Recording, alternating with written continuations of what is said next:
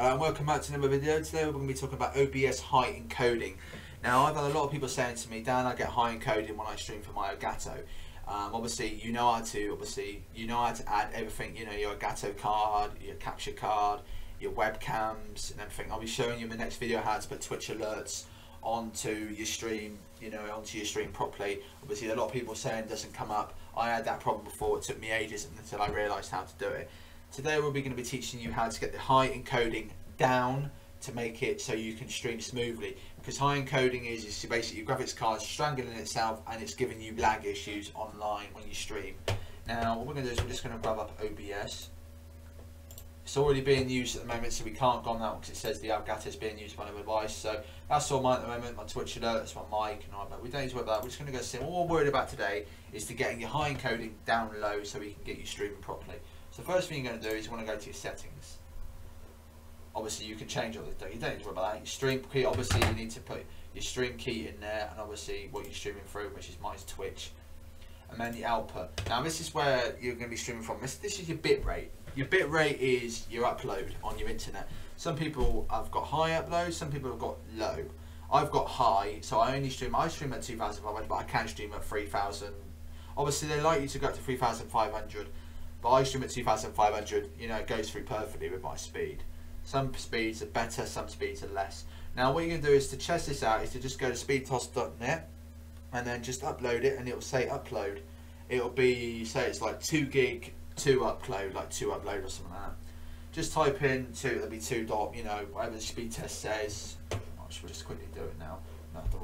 So your speed test, you just go onto speed test and you just test it, and then you want to go from megabytes to, you want to go to Google and just type in convert a megabytes to bitrate, and it'll tell you exactly what bitrate to put in, and then just type it into here, or lower it if you can a little bit. Your audio, always have it on 128, oops, 112, not 12, 128, and then I always enable this, enable encoder settings. I always enable this, and I go to super fast. You can go to ultra fast, obviously check what CPU you've got first. I always go to super fast. Once I've done all this, you don't need to worry about this really. This is where you want to browse if you want to record through OBS. Obviously you've got an Elgato, so you don't really want to stream through OBS. And then just click apply.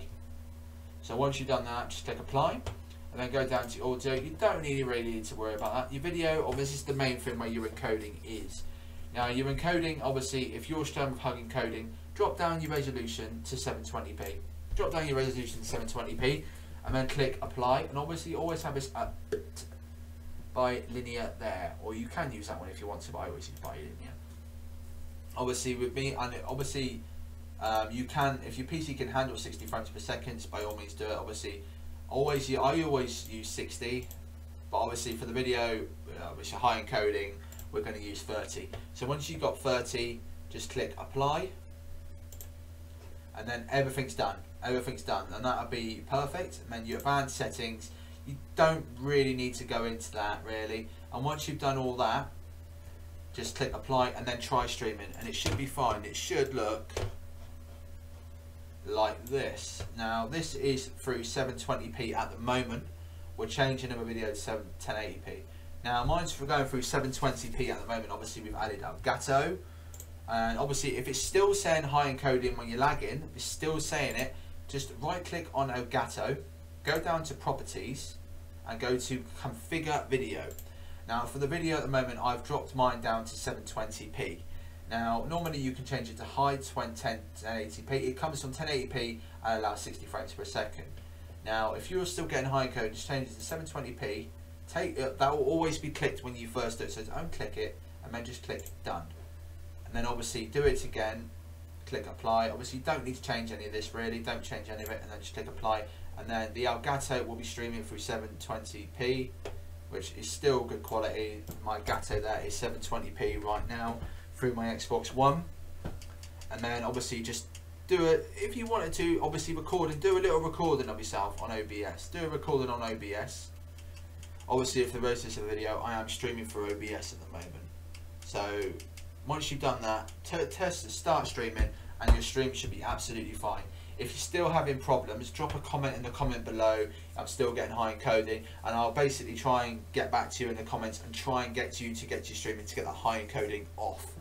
obviously you want everyone to start streaming. I had the same problem. Now I've just started doing YouTube videos. I normally just do Twitch, but now we're getting into YouTube.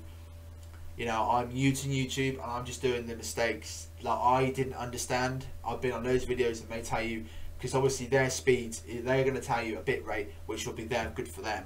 You need to do a bit rate which is good for you, not whatever YouTubers are viewing. Because remember, other YouTubers are becoming like 90 meg and 10 upload. You know, you don't want to go for other YouTubers. You want to do it yourself and you want to add everything yourself.